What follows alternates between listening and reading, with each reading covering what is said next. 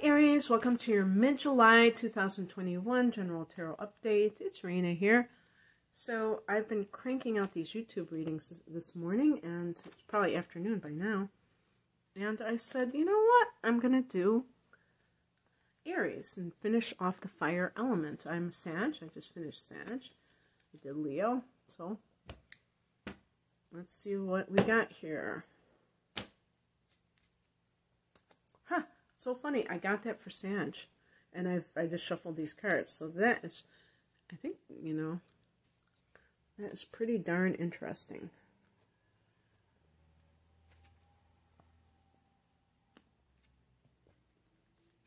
Got that one for Sag too. Pick an additional card. Okay.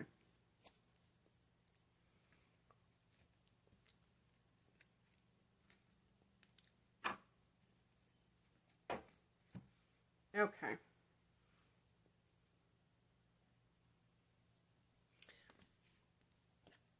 Bring out these two cards together. I'll talk about the past position.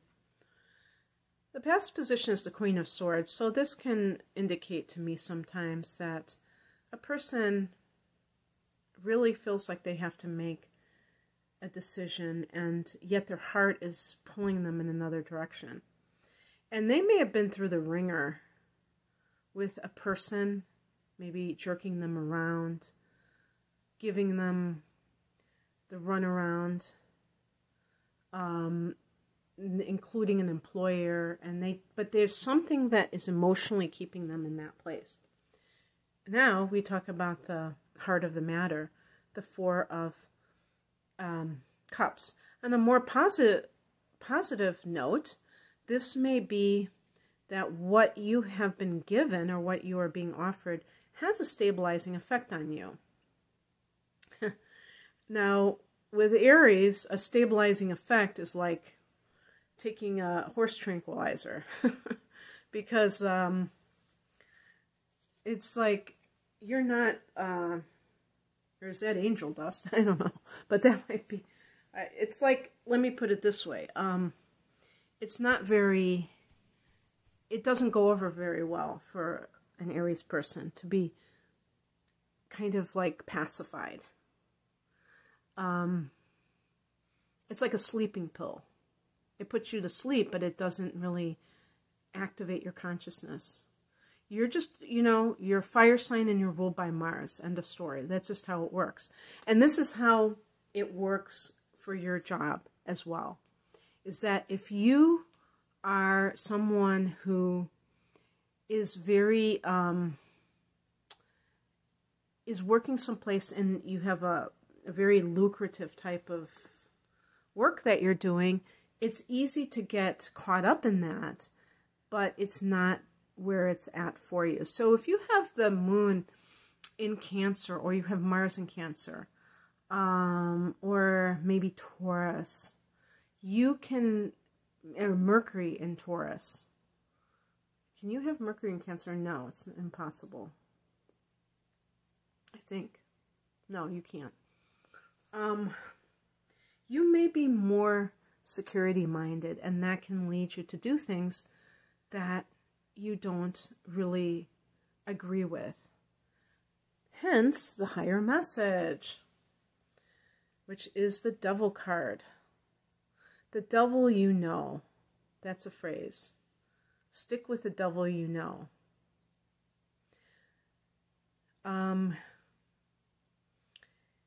The Devil card is about excessive materialism. It's about being lured by the pleasures of the flesh to the point where the person is imprisoned by it.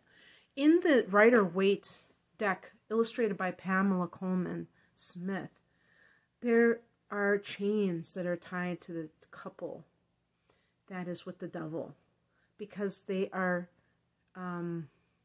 chained to him. And this is what happens when you're not living in your authenticity, which includes what it is that you're doing, your right livelihood. If you're doing something that either does not agree with you morally, or if it's financially lucrative, but it's not feeding your soul, It's going to show up in your emotions. That's what the Four of Cups is, that lackluster emotion that the person has, kind of that deadpan, that, what would you call this? Impassive, unimpressed kind of a thing. And Aries, all fire signs want passion in life. So I'm not saying it's the end of the world, that feeling, but it's not where you want to be. What crosses you is the Eight of Wands, and this is creating stagnancy, is that a word? Stagnation in your life in general. And so that's something to look at. You know, do you feel a sense of your life being full of movement, which is what the Eight of Wands is all about in the upright position? And fire, you know, that sense of like, yeah, this is what I want, this is my passion, and things like that. When you're caught up in what the top row talks about, then your life kind of comes to a grinding halt. And that's not what Aries is about, that movement. What's coming in, this is, you know what, I did get that for Sag too. The Knight of Wands. And I always say that this card is supposed to be assigned to Sag, but I always get an Aries vibe from it, because it seems like the warrior going into battle. And there's like a very courageous type of vibe from this card. It's really about, believing in your authenticity. I mean, believing that you, in your sovereignty, that you have the right to your freedom, and that means that you get to decide what you're going to do with your life. And doing that, you can make things happen.